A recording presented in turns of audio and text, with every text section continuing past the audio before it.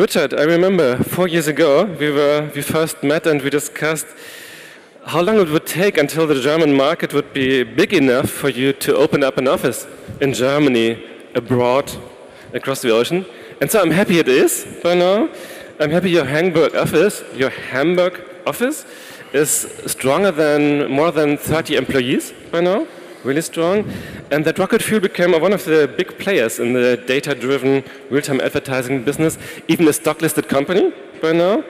So let's say it may be not rocket science, but you got Rocket Fuel. Please welcome on stage Richard Frankel, CEO and President of Rocket Fuel.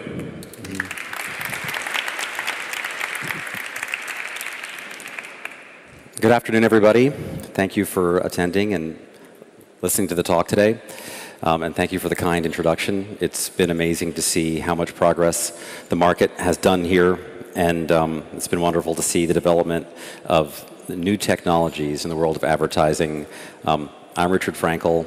I've been in the internet ad business for about 20 years now. Started with a company called NetGravity that maybe one person here remembers. And those are the dark and early days of ad serving. Our motto at NetGravity was right ad, right time, right person. We didn't do that, but now we do that. And today we're going to talk about how the state of technology has advanced and marketers have amazing ability to do new things. The subject of the talk today is the age of consumer choice and the effect that has on all of us in the world of digital marketing. So consumers have a huge number of choices in everything they're doing. So I thought I would start with a relevant example that everyone understands really well, which is the world of cars. There are a lot of cars to choose from. Consumers are struggling to understand all the different makes and models. Not everyone is as enthusiastic as my 18-year-old son in trying to understand what all the cool cars are that are out in the world. But automakers are continuing to proliferate all of the makes and models and give consumers more and more choice. There's a lot of debate in the auto industry about whether this is a good thing or a bad thing. Is there such a thing as too much choice? Should we have fewer makes or should we have more? And I just thought I would read this quick quote from Dieter Zetsche, who's the CEO of Mercedes. After the introduction of the GLE, he was explaining how difficult it is to roll out new products in the market. And what he said was something very simple, which is, we have observed there is a strong correlation between increased sales and new models. In other words, new cars and consumers buy more of them. So marketers cannot resist the drive to increase choice, and consumers love it as well, and they vote with their wallets. Of course, marketers have a very similar problem in the world of autos as in any consumer product. There may be 8 or 5 or 10 or 12 new models from Mercedes this year, but there's guaranteed to be tens of thousands of different websites and apps and other kinds of media that consumers can interact with. And marketers are struggling with the same challenge, the same paradox of choice. When consumers have so many choices, how is a marketer supposed to figure out how to reach his audience? How is a marketer to make sense of all of these sites? How can a marketer figure out which of the 10,000 sites are the ideal sites to reach a person on a particular day to drive a particular marketing goal? And that's some extremely tricky stuff. And the proliferation of consumer choice and the proliferation of media, websites, apps, tools, all different kinds of interactions means that the world of consumer marketing has gotten incredibly complicated. Of course, marketers' role is to guide consumers through this maze of interactions with the right messages and the right kinds of interactions to drive their goals. That's what we're doing in the world of marketing. It's our job to figure that out. Historically, marketers have relied on a wide variety of tools, services, people, CRM systems, their agency partners, and then just a tremendous amount of people time trying to figure out how to make all of this work. This is the world of spreadsheet hell that anyone who's grown up in the world of marketing knows all too well. This is the world of testing and learning. And testing and learning is, of course, how we figure out what works and what doesn't. And it's an essential element of what we do, but it operates on people time. And people time is not especially fast. So this people time is running into the challenge of the explosion of choice, the explosion of all of the options for consumers. It's getting harder and harder for marketers to figure out which channel should they use, what kind of creative should they use, should they do brand messaging or direct response messaging, how should they combine them, how much should you invest in your website versus in external marketing, versus how should you try to use viral marketing, what about traditional media, what about non-traditional media, billboards, painting sidewalks. There's so many options that marketers have. The explosion of choice is leading into a world where marketers are overwhelmed. And today we're going to talk a little bit about solutions for the terror of this explosion of options and the explosion of data. It gets even worse, though. This is a little map that Gartner built. This is a job description for marketing. So if you're a marketer, if you work in the world of advertising, this is a way of thinking about all of the things that you have to be good at. Of course, no one person can have all of these skills and do all of these things. In fact, this is really not a job description. It's a description of an entire department of people who have to have a wide variety of expertise. And being good at all of this stuff is unbelievably hard. So you can understand how marketers are getting more and more challenged. Not only do they have the explosion of all of the variations of consumer interactions available to them, but there's a huge range of expertise that marketers are asked to have these days. And that can be extremely scary. The good news is that, in the midst of this complexity, there is a tremendous opportunity for those who have the courage to grab it. And that opportunity is built around transformation of marketing. And I think that's what we're going to talk about more today. The transformation of marketing is really about understanding the complexity of consumers and taking advantage of new technology so that we can turn this challenge into opportunity, and we can turn this opportunity into real revenue and better return for our companies. And of course, that's what we're here to do. So I'm going to give you an example. I'm going to try to use a bunch of examples today to bring some of these ideas to life, to understand the complexity of consumer choice and the complexity of how we understand consumers.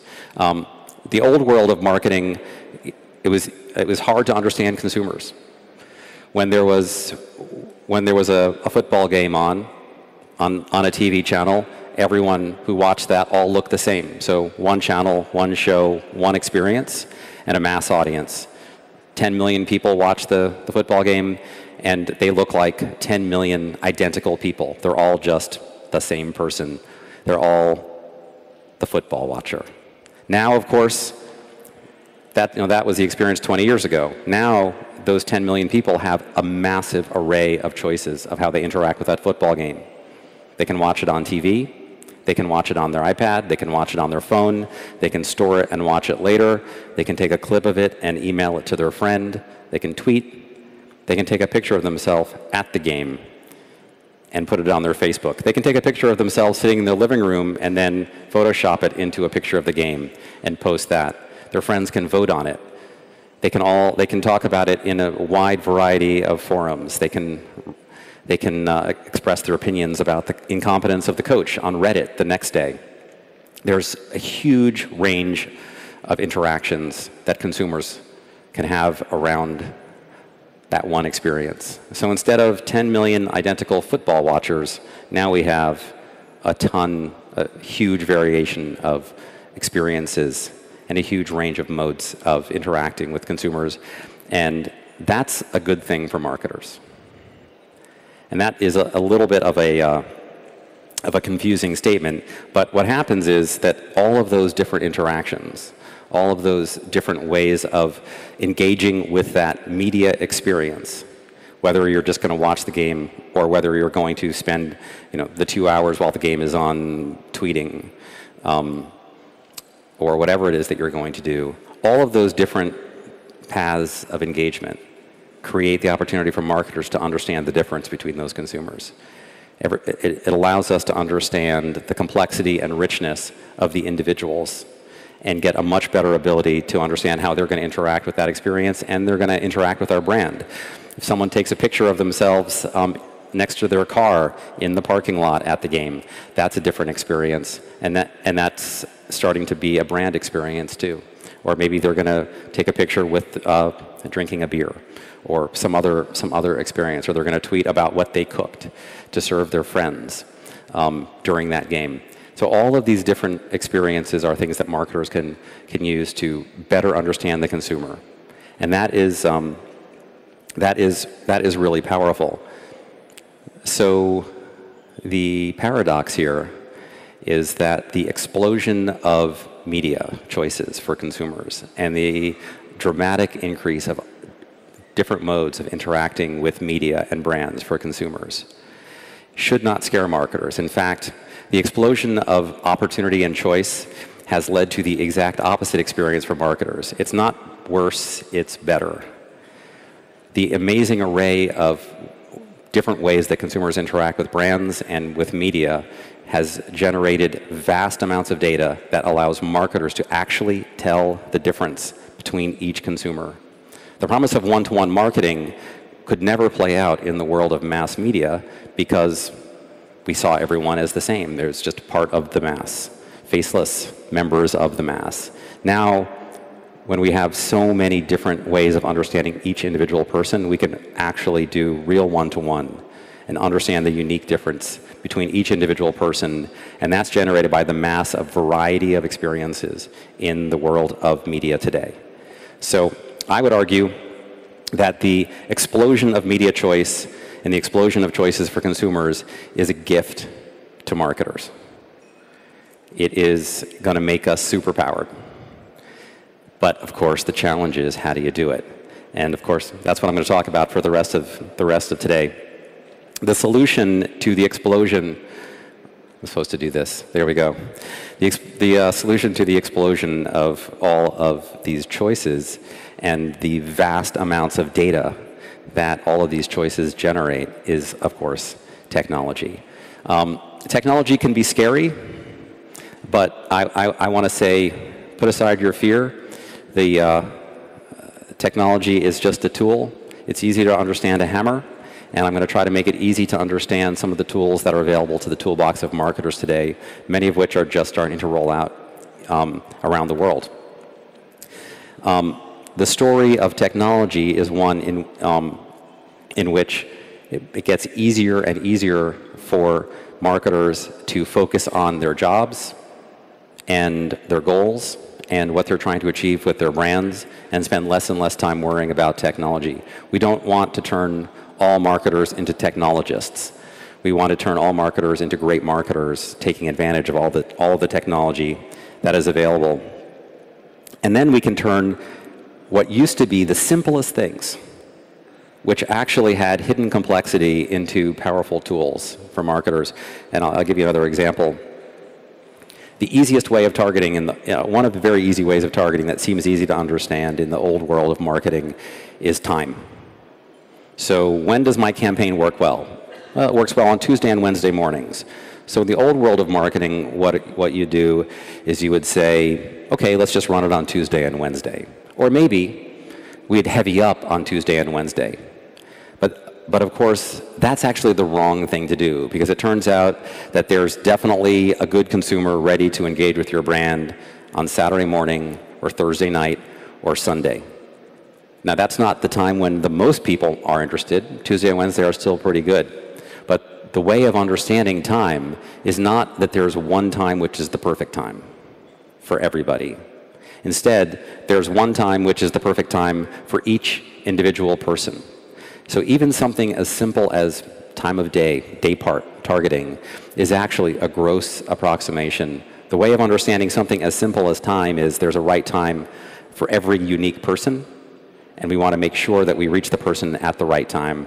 And that means all of a sudden this challenge of what the right time is has become super complicated. And that's just one bit of easy to understand data.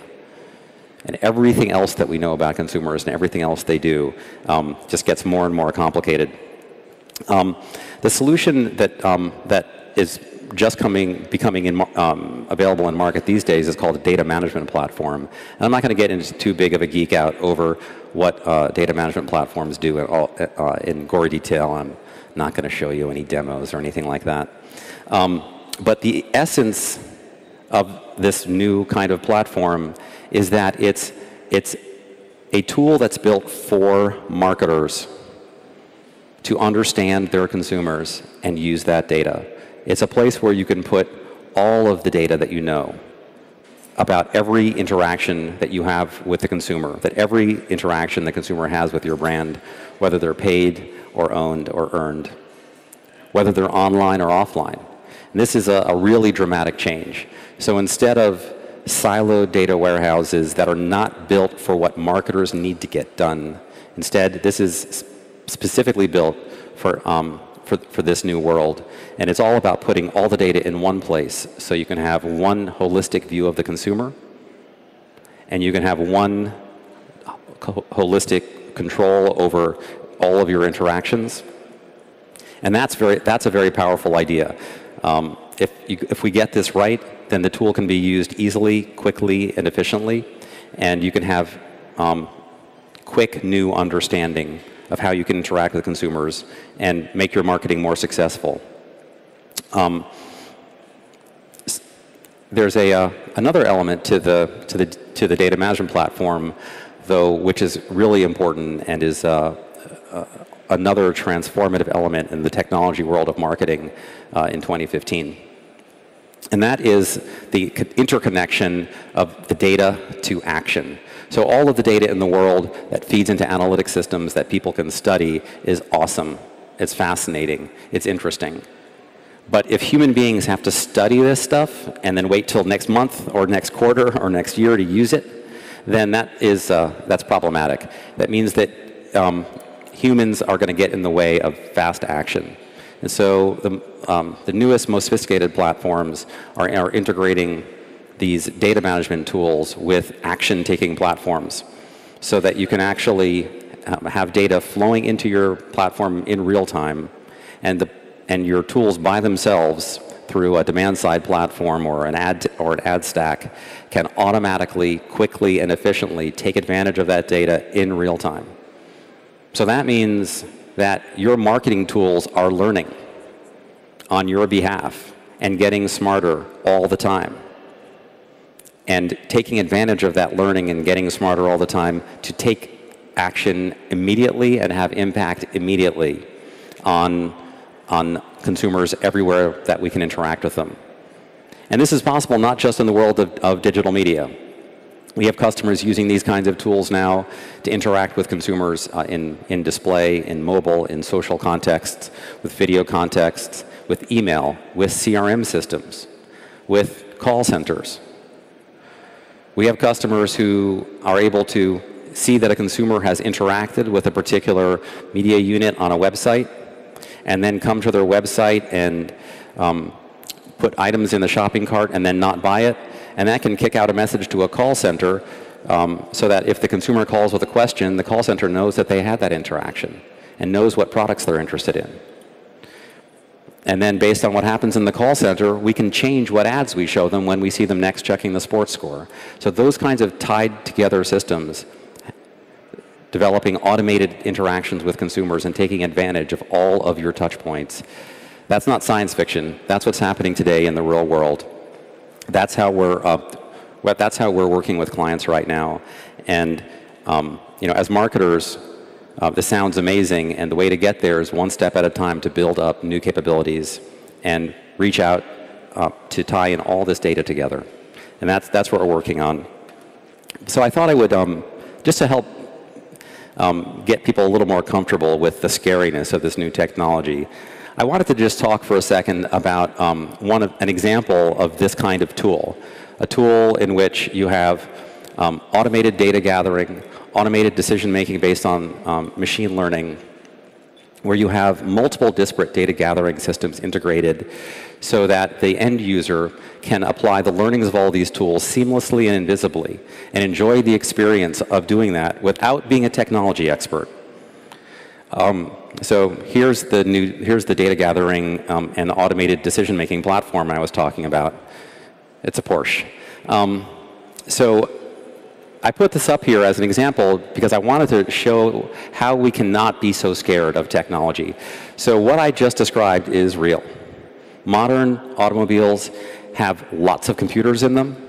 Those computers are gathering data in real time about what's going on with the brakes, what's going on with the steering, what's going on in the engine with interaction of the driver's foot with the accelerator pedal. All of those actions are generating data.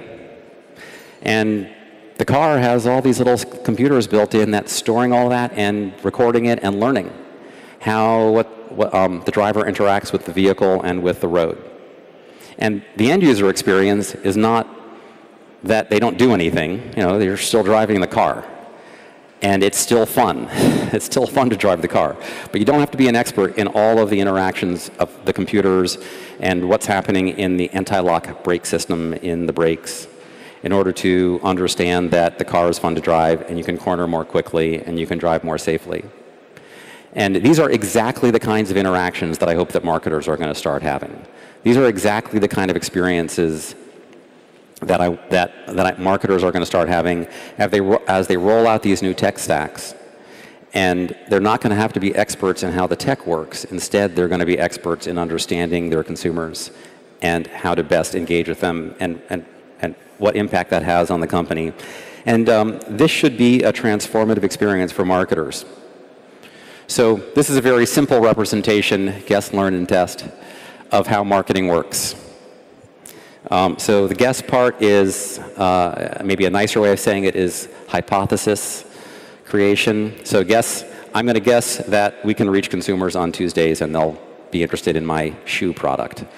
And then we set up some way of learning about that. We set up some kind of a test media campaign. And then we'd start testing. And we watch what happens and we learn. So this is human-powered. This is how the human-powered world of marketing works, with guess, learn, test, learn, rinse, repeat at human speed. You can run a few tests a month, maybe a few a quarter, and then you see what happened, and then you try to remember and use it for next quarter. And then you go on to a new company, and all of that learning that was in your head is gone, and the next person has to start the testing cycle all over again. So this has changed. This is the new world with the new technology. So in the new world of new technology, there's no guessing. Notice that the guess is gone. And the reason that the guessing is gone is because people don't have to guess anymore about what's going to work and what's not going to work in this new world of technology. In the new world of technology, we're just going to take our ideas and we're going to throw them into the wild. We're going to take our creative concepts, as many as we can come up with, and run them on our websites, in our apps, and out in the world of digital. We're just going to put our marketing dollars to work. And the technology is going to learn for us. It's going to gather all the data of all the interactions of all the consumers with whatever we're testing, and it's going to learn. And because we're talking about learning on computer speed, the learning is going to happen really quickly. And our technology will act on our behalves really quickly. Instead of learning on months or quarters, we're talking about learning in minutes or hours. And as marketers, we're just going to sit back and lean back in our chairs and watch it happen. And what we're going to see is that the technology is going to learn in hours or days what it used to take us years, with vastly more amounts of data. And we're going to see why it's working, what's happening, what are the technology tools that we're using learning. And then we're going to adapt what we do based on what we see the technology platforms learning for us. This is a very different world. This is a world about using all the data. This is about taking advantage of all of the choices that consumers have in the world of media, and using all of the data that they generate from every single moment that they touch your brand and your media and your website. And instead of wondering if it's working, we're going to know what's working and learn and act and adapt. And so this is a world of high speed, learning quickly, getting much better results much more quickly. This is not the future of marketing.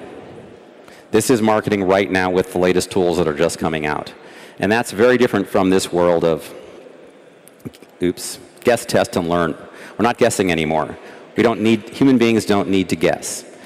And when we do that, the right side of the brain and the left side of the brain work together. All of the creativity that can be unlocked by learning rapidly can be used to make the next campaign work better, but it also should free us from the tyranny of testing so that we can be more creative, think of more rich strategies, try more things more quickly. If you can test one concept a quarter, you've got to be very careful about what you test. If you can test 1,000 concepts a day, you can just try stuff. And that is much, much more powerful. And that's the world that you want to get to. That's what an integrated data management and demand-side platform can do for you, and can unlock the power of your creativity, give you a single view of the customer, help you learn faster about what's happening in the marketplace, and have it take action on your behalf, so that while you're sitting here listening to me, while you're sleeping, while you're eating lunch, while you're watching a football game, your marketing is getting more powerful, more effective, and working for you. And that's the world that we're trying to build towards at Rocket Fuel. A real quick example of this, I'm supposed to give a concrete example of how this really works. We've got a client in the US. They run a very, very large insurance company, one of the biggest ones in North America. And they put together a platform like this, and they had a challenge, which is they wanted to reach people who weren't customers anymore. They wanted to reach what they call lapsed customers. Not only did they want to reach the lapsed customers, but they wanted to reach the lapsed customers who had never been on their website. How do you do that in the world of digital? How do you reach people who you don't have any contact with? So we integrated their offline CRM data into the online digital data management platform. And then using that, we were able to find millions of their lapsed customers from the last 5 years everywhere in digital, and show them specific, highly tailored marketing programs to bring them back as customers. So within 2 quarters, we brought back 4,500 customers who had lapsed, and we went and found them and got them to come back and re-sign up for programs, for insurance programs. These were people that the marketer could not find anymore any other way. So we turned digital into a medium for finding customers that they lost who they only knew offline. And we could do that by combining the power of online-offline data and an integrated ad platform to reach folks anywhere in the wild. And that's just one small example of the kinds of things that you can do when you put all the data together to drive marketing goals. And the client didn't have to worry about all the bits and bytes of how everything was tied together. They just said, how do I reach my lapsed customers who have never visited my website? And we could do it for them. So if you can embrace this kind of change, if you can do it without fear, then you can take advantage of all these new platforms. And fundamentally, what these systems are about is it's about not being a victim of the transformation of consumer attention, not being a victim of the crazy, insane distribution of media, thousands of websites that consumers interact with, millions of different kinds of bits of data that you might have available to you. Don't be scared of that. Put in place the right technology. Let it do the hard work for you. Let computers do the heavy lifting of all the bits and bytes, and unlock the value for marketers of all of this data. And that's what the world of digital is really becoming. And that's what we're hoping that we can help our customers do at Rocket Fuel. So that's my talk for today. Embrace the change, and thank you very much.